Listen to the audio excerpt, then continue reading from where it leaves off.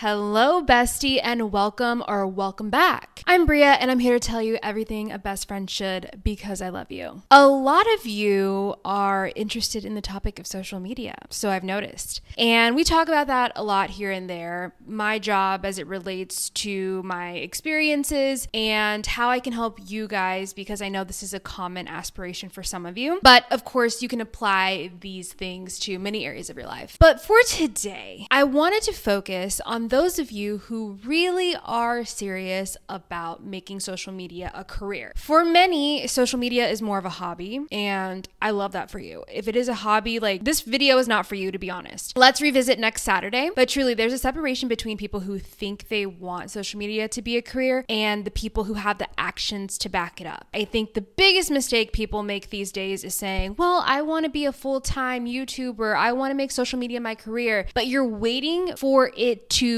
feel like a career. Whereas you need to go ahead and show up as if it's your career. Do you see what I'm saying? You really have to work backwards. You can't just wait for it to happen and for you to like see the money come in. You have to pretend the money's coming in. And I know that that kind of sucks, but that's the reality of this gig. If you ask me, the results don't come until you treat it as if. And we talk a lot about, acting as if, showing up in a delusional way. And if you're serious about making social media a career, I need you to be Delulu AF. Okay, real quick. This video specifically corresponds with another digital guide that I make, which I'm so excited about. It is the digital guide on how to make social media a career. I'm gonna walk you through some things that will really take you from the hobby mindset to having a career where you can make upwards of 6 figures. I'm not a massive creator and I've made 6 figures from this job. So I'm not saying that in a bragging way. I'm saying that because if I can do it, you can do it. And you don't have to have millions of subscribers or followers to do it. You just need to be strategic and know how to kind of finagle things. I'm gonna walk through those points with you here, but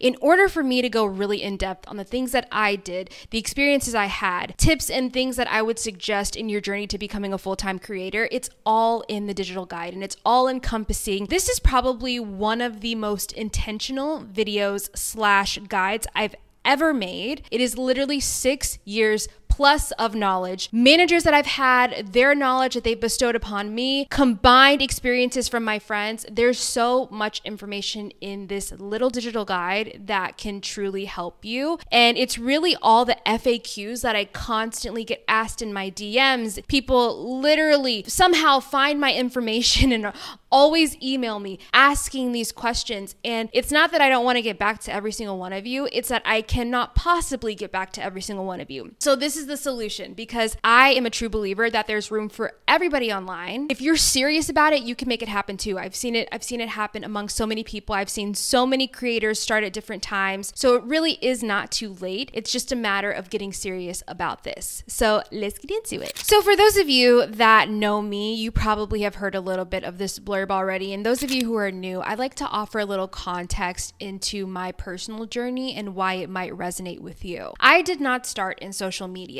Also, my career online has not been an overnight success. And I would still say I have days where I do not feel like a success in any capacity because this job requires a lot of maintenance to maintain the audience that you do build. I started in corporate America. What I will tell you is that I very quickly realized I didn't want to do it, and I found an interest in social media around 2017 or 2018. One of the most important steps in me becoming a full-time social media creator was I had to get the hell out of corporate America. My whole thing is, and my personal goal was to be my own boss. I like operating on my own schedule. I also like having the freedom to tap into what I'm passionate about, but I knew that that would actually require massive sacrifice to actually get there. And that we did, and we still do. So I had to adjust a lot of areas of my life to be able to leave corporate America and do this. So what I did was I slowly but surely inched my way out of the corporate world. Whereas people say all the time, I don't have the time to invest in social media. And that's okay if you want to say that, but I didn't didn't have the time either. And I tell you guys that all the time. And really a big piece of making social media a career is that mindset and the way that you speak about it. If you believe you don't have time for this, then you don't. But someone will find the time. And that person, if it's not going to be you, it's going to be someone else. Tough love moment. But that's the reality of it. And I knew if it wasn't going to be me, it was going to be someone else. And I didn't want to look back and be like, damn, I wish I took it more seriously. So what did I do? I found the time. I got very serious about time management. Time is really of the essence. And if you want to make social media a career, but you're not yet in the place to make it a full-time job because you have another job, you have to get strategic about your time. Now, in the digital guide, I have some areas where you're able to break down your own schedule and create like a content calendar. For example, when I was still working a full-time job, I had to start doing content after work because that was the only time that I had. Even if it was just an hour, I had to figure out how to make it happen. Maybe it was before work, maybe it was on my lunch. I definitely was doing content every single weekend, Saturday and Sunday, and just trying to get at least 4 to 6 hours out to kind of make up for the fact that I couldn't do it during the week. It's kind of the mindset if you wanted to, you would, but you have to analyze your life where it is right now and see what makes sense for you. It might not make sense for you to post 3 times a day, but if you could do once a day, that's even incredible. Other things to consider when trying to figure out your time management so that you can make content creation a full-time career is there anything you're going to have to make accommodations for? Do you have kids? Do you have pets? Can you be away for a long time filming? Do you need to batch create where you just do it all in one day or maybe 2 days versus trying to pump out content daily? You will have to kind of experiment to figure out what works for you, but there's no right answer to that. Even within my own experience, I've gone through different phases where I'm like a batch content girly and then the next minute I'm not. So that's totally up to you and where you are in your life. But there's some tips in the guide to help you figure out how to create a calendar and how to adjust your schedule so that you can make this fit. Before you start making the content, you have to know what content you want to make. And here we go. To niche or not to niche, okay? I really despise the word niche because as a human, I don't think you're a niche. I think you're a person. I've talked about this in my other videos. I just don't like it. But there are people in the industry, by industry standards, who believe that there needs to be a middle ground. And to a certain point, I agree. I think that if I had to niche myself, I would say that I love self-improvement. I'm also like an emerging adult kind of girly, where you see a lot of that on my Instagram. I also share my lifestyle. So the thing about my niche is that they're very broad because I don't want to box myself in too much. I made the mistake early on in my career where I was just a fashion girly. The issue with that was, one, I wasn't passionate about fashion. I just did it because everyone else was doing it and they were making, they were making a platform of it. I didn't know better. The other issue with fashion is that it boxes you in. And I don't want to scare anyone that wants fashion to be their niche. I just want you to think down the road and say, well, what if you change? I did. And then I had to kind of undo some of the things that I built. So for example, I was just a fashion girly. I built so many followers off of that. And then the pandemic happened. And girl, I was in my pajamas for like 9 days straight. So it kind of conflicted with the audience that I built, where now I wanted to show other sides of myself. I wanted to have more conversations. There was some resistance to that because my audience wasn't used to that. They're like, oh, you're depressed in the pandemic. Sorry, no, link the shoes, girl. They did not care. Respectfully, that's fine too. But I had to learn that lesson. And it wasn't that it was the end of anything. It wasn't the end of my career. I just had to pivot. And that meant kind of like taking a few steps back. So of course now you see this channel where I do get to talk to you guys. I created this safe space so that I could be able to talk about various topics with you and showcase more of my personality because I felt boxed in by doing just the outfits and stuff. So just be mindful that you are human, you do evolve, you're not necessarily a niche, but in terms of being in the industry and branding and what brands want to see and monetizing and actually making money off your career, you do have to kind of find a healthy balance and brand yourself in a certain way. But like I said, it can be done loosely and more on the broad side. But if you do know what you like to share and that's just the lane you want to go in, honestly, that's amazing and it will make your growth experience a lot easier. It will. The thing about a niche is when you have a very specific one, people just know what to expect from you. So that's helpful. In terms of how you should define yourself, another thing in the guide that I go over and how you can pick that out and how to do it safely and not get too specific, but also how to define your niche enough so that brands will be interested in you too. Let's chat about choosing a platform to start on. So basically you have your short form and you have your long form content. Something that I personally suggest is that you decide if you want to go the short form route first or the long form route first. Now, some people like to do both. I do all kinds of content at this point in my career, but in the beginning, if you don't have a clear indication of if you want to do more YouTube or more TikTok and Reels, that's something you want to figure out because it's going to cause a lot of burnout on your end. The energy that you need to run a YouTube channel is, I'm going to be honest with you, it's a lot. You have to shoot, you have to edit, you have to engage with your audience, and editing videos can be very tedious in itself. So unless you can afford to bring in someone like an editor, you want to make sure that you have the capacity to manage both. So there's more information on that in the guide as well. This is where my back hurts. Okay, how to get started. I just did a video last week that was about how do you expect to get ahead if you won't even get started. I will link that video in the description if I remember, but I highly recommend just watching that video, especially if you want to make social media a career, because there is a massive mental block with this job for many of you. And even if you think you're super confident on camera, it is likely that you'll have days where you don't want to do it. You get in your head, maybe the trolls are getting to you. It's a big psychological game. Everything you need to know about this little mental battle that you do as a creator. I have my best tips in the guide in terms of the resources I would recommend, the support system that I would try to have in place, and what to do if you are having trouble getting started or you're too much in your head. The bottom line is getting comfortable in front of the camera takes repetition, and it takes a lot of resilience because you're gonna have people who are gonna hate on you, you're gonna have people who are super mean to you, but it really just takes believing so much in yourself and believing in the work that you put out and knowing that even if you're just helping one person, that's the point. So if you can just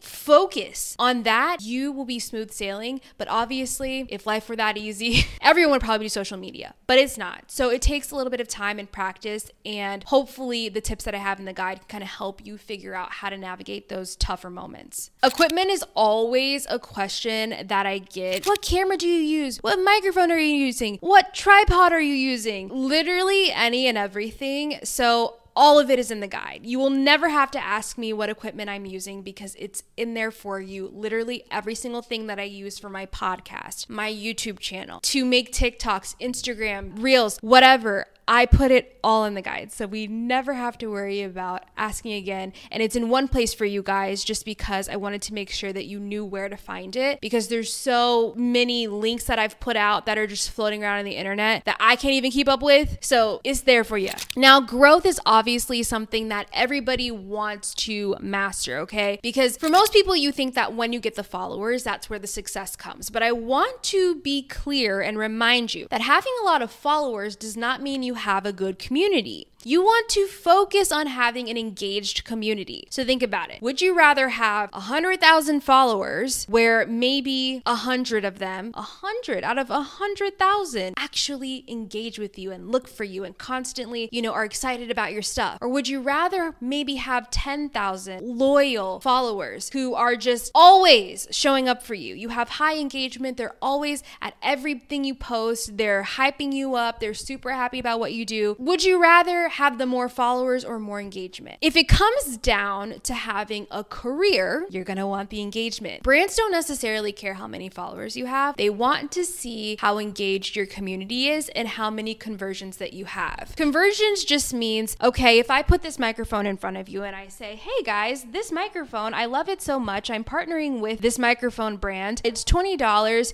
If you would like to also check out this microphone for your social media content, you can check the link below, Okay.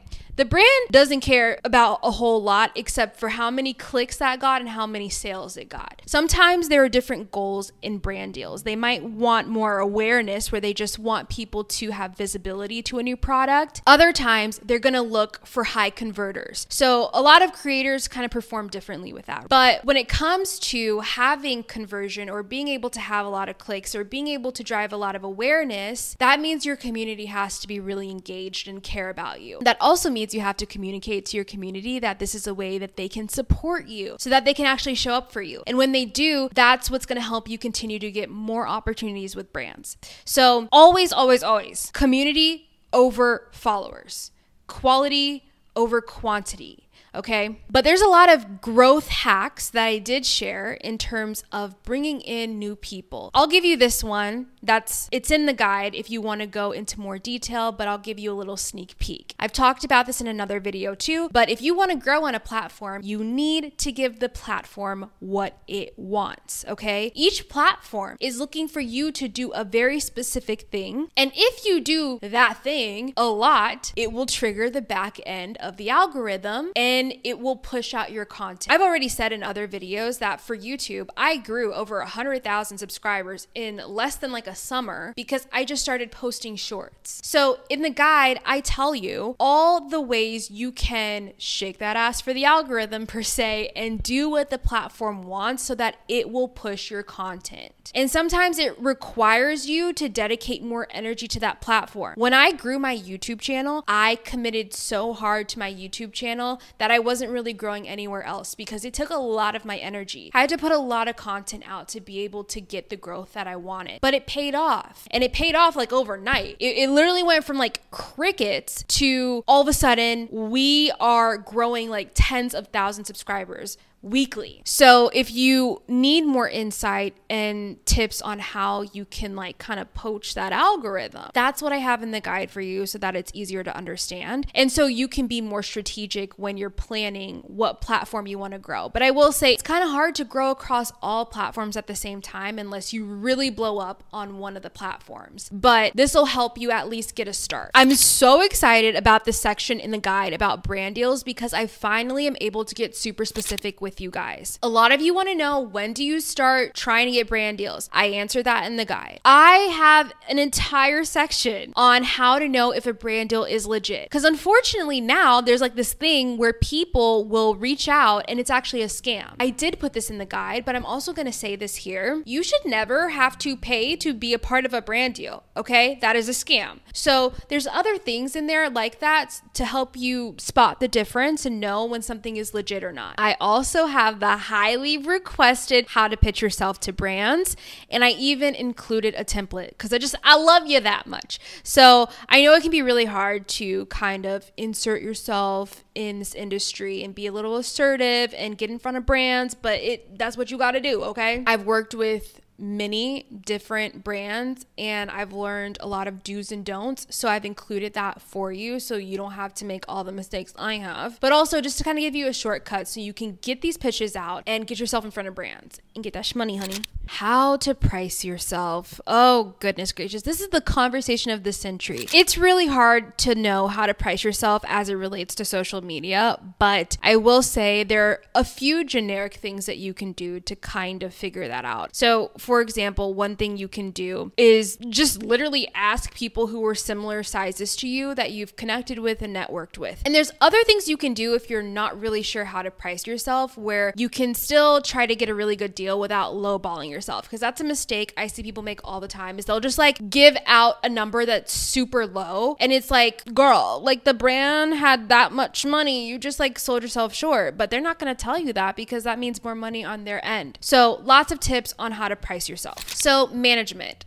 I actually have a manager, and I've had a manager since like very early on in my social media career. A lot of you have had questions along the lines of, how do you know if someone's a good manager? What things to look for? Anything that might be a red flag? Girl, I have had crazy experiences with management, but I will say for the most part, I've had decent experiences. And at some point or another, it's not that like I left any of my management in the past for like a really big reason, other than the fact that I felt like I outgrew them or I just had different goals. So it's not really a big deal if you leave a management company, but I will say I've only had one bad experience where a manager was stealing from me. And so obviously that's like so unacceptable. There are a lot of directions that can go in. Luckily in my case, we caught it when it was in a decent place. But because of experiences like that, I'm able to tell you what to look out for. I'm able to tell you what kind of transparency you should have with your management. And and what's just a fat red flag, okay? There are things today where I will absolutely not do with management. So for example, one thing I absolutely won't negotiate on with management is changing my email. So typically when you sign with management, they have like an agency email. It'll be like, let's say it's like there's a management company called Creatives, okay? They'll have an email for you that's like bria@creatives.com so that it goes directly to your manager. You might have access to it, and you should have access to it. If they're gonna make you do that, you need to have access to it. But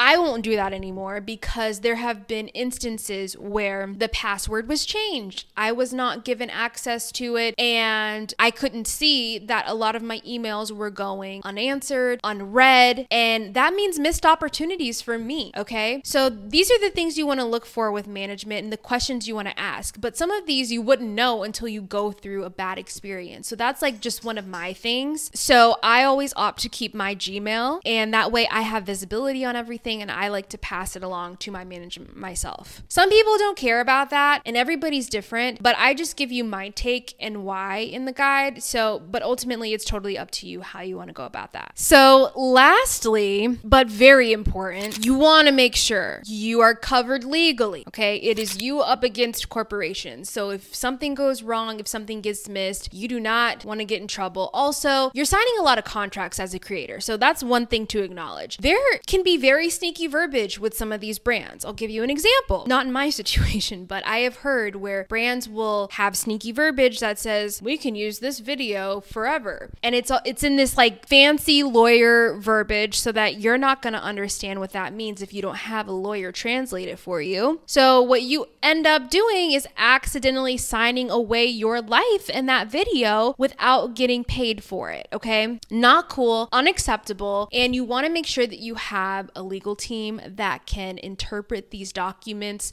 properly, or you want to make sure you have an attorney that can overlook these things, because I've seen some really unfortunate situations where people get stuck in contracts, and you don't ever want to sign for something so long, especially when you're growing, because you're going to keep growing. Your price is going to keep going up. You don't want to put yourself in a situation where other brands can't work with you because you are like signed to another brand. So there's some legal advice in the guide to help you detail with other legal information in regards to your taxes, how to like file a business if you're going to be an LLC or if you're going to be an S Corp. All that's in the guide. And then I have a little advice on financial strategy, because if you do become a full-time creator, which is very exciting, you do have to learn how to document things properly because you'll be filing as self-employed, and you want to make sure that you know how to organize things so when like tax season comes around, your ass doesn't go to jail, okay? So there's financial help. I have some recommendations on apps I like to use and resources that I like to use to keep everything in check. So I'm just so excited for you guys. You know, if anyone is rooting for you to make this a full-time career, it's your bestie B. Because for me, social media has literally changed my life. I was working a job I was so miserable about, and now I just signed and I am building a house. And it truly is because of the community I built. And seriously, thank you for being a part of it, because I would not be there without people and supporters like you who believe in me. And I equally believe in you, and I'm telling you, look at me, look me in the eye. There is room for you. There is room for you. And this is not going to be this picture perfect experience. You need to understand that it's going to be a messy experience. There's going to be days when you don't feel good about yourself. There's also going to be really big wins and really high highs. So don't let that stop you. Just know that consistency trumps everything. I'm so excited for you, and you know I'm right. You know I'm right. So if you want the guide where there's so much more information than what I said in this video, it's down there below. I would never have time to like actually cover every single thing in this guide. So now it's there for you. If you want to get it in 5 years, I'm going to leave it up there for you. If you change your mind and want to come back in 10 years, I'm going to leave it up there for you. The guide's there. But anyways, let me know what you think about the guide. If there's anything you would like to see that I maybe forgot in the guide, we can always do a version 2. So let me know your thoughts on it. Anyways, I'm excited for you guys, and as per usual, I'll see you next week.